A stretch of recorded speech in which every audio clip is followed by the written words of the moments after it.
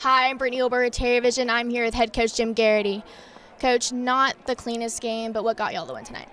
Well, give Western Carolina a lot of credit. They run some really good stuff. Their 5-out was hard to guard for us, and they made plays. I thought defensively we made some mistakes, but give them a lot of credit that they converted on our mistakes.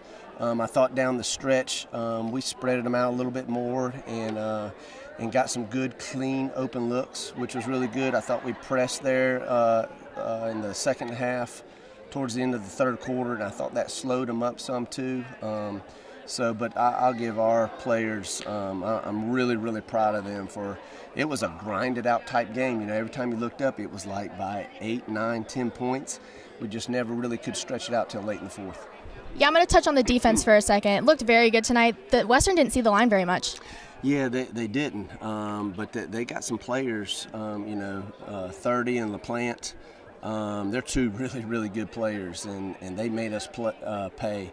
They hit some tough, contested threes, which really kept them in the game. And a lot of them were late shot clock, so we're playing great defense for 25 seconds, and they hit a big shot. I talked to you before the game, and you said you wanted to see the girls trust themselves, trust their shots. How important is their confidence? Yeah, I just wanted them to do what they do best. Don't try to be somebody that you're not and do extra things. And I thought they did that, and they're a good team. We've got some good players. And when we play together and we're dialed into the scouting report, typically we're pretty hard to beat. What's the practice plan going into Saturday? It's a quick turnaround, so these Thursday, Saturday games are tough. Tomorrow will be really light. We'll get some shots up, and then we'll go over UNC Greensboro. I'm here with Cairo Booker.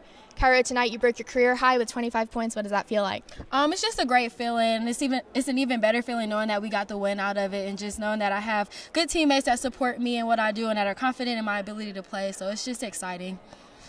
And you knew on paper that y'all should probably win this game, but as a leader, how do you keep the team grounded and just play basketball? Well, you can't go into any game underestimating them, and this was a big conference win for us considering that we've never won on a Thursday. So I just had to keep, putting that in the back of their heads, and that we all had to play hard to get our first Thursday win. So I was listening in on the huddles, and I heard you yelling, "Energy, guys, energy!" Like, how important is that energy on the court? Energy is what gets us going. It's the team with the most energy that usually wins the ball game. So it's just important to keep the energy high and making sure that everybody stays on their best game and executes.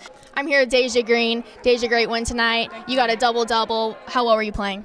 I think my teammates gave me a lot of confidence tonight. My shot wasn't really falling how I wanted it to. However, my teammates were knocking down shots, so I was able to get them involved a lot, and they were knocking them down.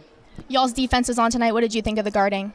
I think we picked it up a lot in the fourth quarter. We came out in a 1-2 press, and it was really important for us to slow them down a little bit. Western moves a lot in their offense, and they kind of move nonstop. So it would be easier for us to guard them with maybe 18 or 20 left on the shot clock rather than a full 30 seconds. Big game on Saturday against UNCG. What do you want to take from this game into that game? I think the biggest thing going into UNCG is going to be rebounding. They have a lot of tall players, and they play very physical. It's going to be important for us to make sure we crash the glass and don't give them any second chance opportunities.